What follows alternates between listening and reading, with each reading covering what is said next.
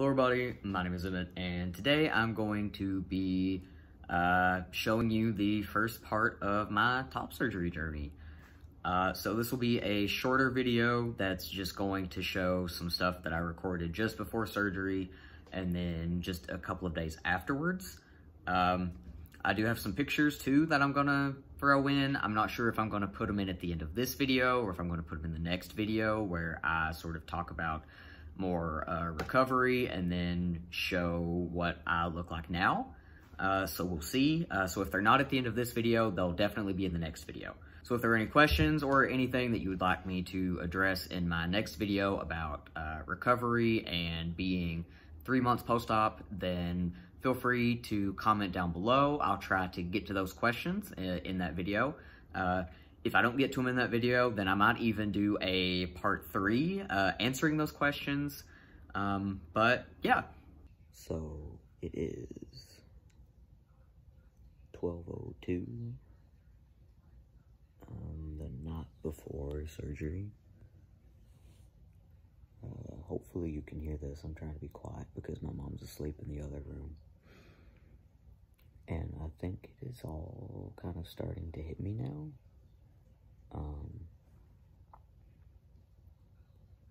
Or at least the nerves are, so I guess that counts as it's starting to hit me. I'm supposed to be at the surgery center by 1:30 tomorrow, technically today, but 1:30, talk to the anesthesiologist and stuff. And then about an hour or so after that, so around 2:30, 3 o'clock, will be the actual surgery. It's just crazy to me that this is really happening, and by this time tomorrow, you know, this will all be over with, or the surgery will at least. I know I still have recovery for a few weeks, but the surgery will be over with. And that's just so insane to me because this is something that I've wanted for so long, even before I really knew this is what I wanted, if that makes sense.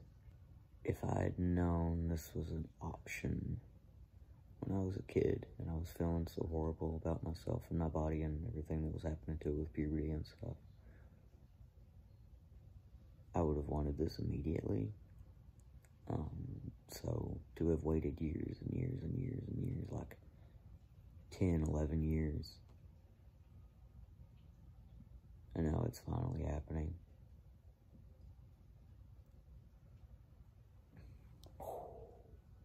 You know, like, damn.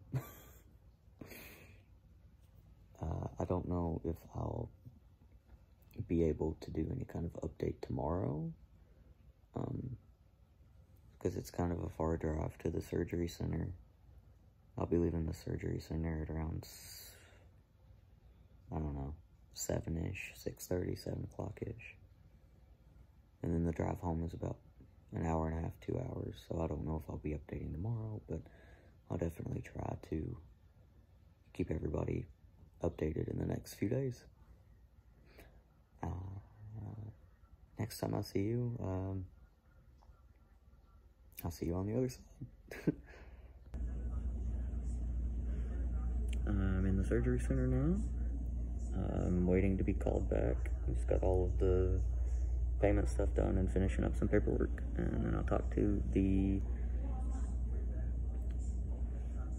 anesthesiologist and stuff, and then we'll be good to go.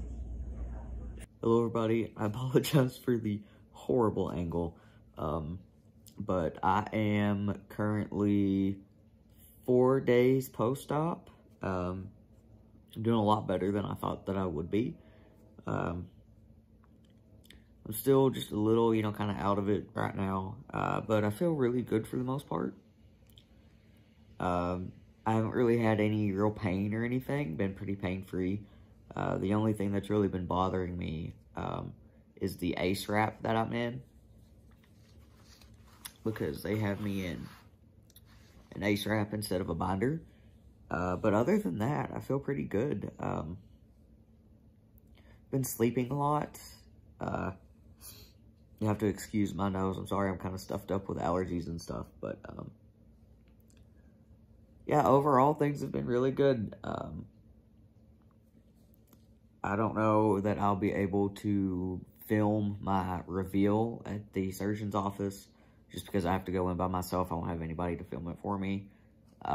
But I will be taking some pictures while I'm there when I get to see, just so I can, include it in here somewhere or post it somewhere or whatever. So,